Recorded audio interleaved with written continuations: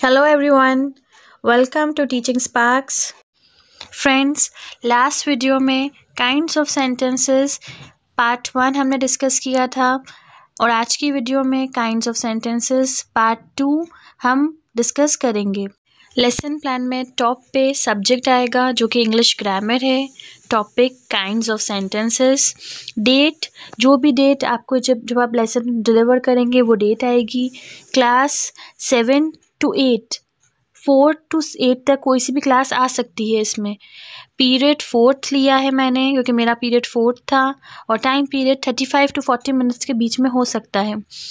उसके बाद आते हैं हमारे जनरल एम्स जो कि हैं to develop interest and confidence in English, to enable the student speak and right correct English, to develop students logical power and to develop command over the vocabulary of the language. Second point है specific objectives कि ये chapter पढ़ने के बाद बच्चे को क्या knowledge मिलेगी, उसका उद्देश्य क्या है। First, the student will be able to understand the meaning of sentences, the student will be able to know a part of sentences, the students will know how to form a sentence. Next point है teaching add. So as a teaching add मैंने एक chart बनाया है जो types of sentences का है। वो chart मैंने अपनी लास्ट वीडियो के अंदर शेयर किया था कि डेमो चार्ट कैसे बनेगा। सो आप मेरी लास्ट वीडियो देख सकते हैं, लिंक डिस्क्रिप्शन बॉक्स में है, तो आपको समझ में आ जाएगा कि इसमें चार्ट कैसे बनेगा। ओके, एक्सपेक्टेड प्रीवियस नॉलेज के अंदर आएगा कि the student already have knowledge about words, noun, verb and what is a sentence. इसके बाद इंट्रोडक्शन आता है जिसमें हम बच्चों से थोड़े बहुत क्वेश्चंस करते हैं और उनके एक्सपेक्टेड आंसर्स लिखते हैं। उसके बाद statement of M, finding the student unable to answer the last question asked by the teacher will announce the topic saying today we will study about the remaining kinds of sentences. उसके बाद chapter की presentation start होगी।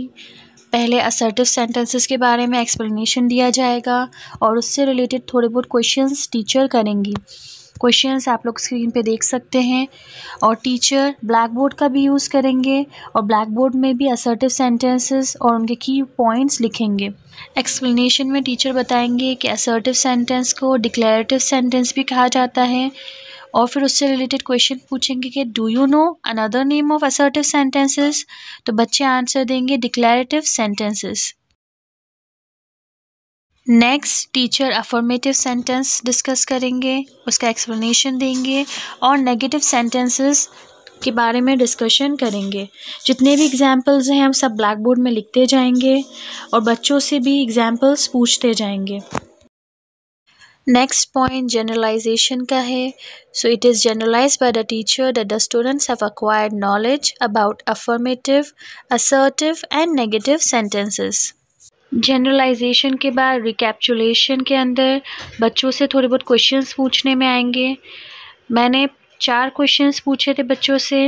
Explain the meaning of sentence, what are the types of sentences, define affirmative sentences and give some examples of negative sentences. उसके बाद concluding statement में हम लिखेंगे today we have studied about the 3 types of sentences, those are affirmative, declarative, assertive and negative in detail with examples. Last में हम बच्चों को homework देंगे। Make 5 sentences of each type in your notebook.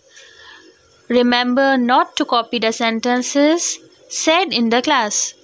और last में आता है teacher signature और सुपरवाइज़र का सिग्नेचर।